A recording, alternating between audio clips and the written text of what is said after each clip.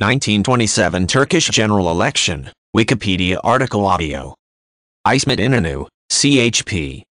İsmet İnönü, CHP. General elections were held in Turkey in 1927. The Republican People's Party was the only party in the country at the time, as the Progressive Republican Party that had been set up in 1924 was dissolved the following year. The elections were held under the Ottoman electoral law passed in 1908, which provided for a stage process. In the first stage, voters elected secondary electors. In the second stage, the secondary electors elected the members of the Turkish Grand National Assembly.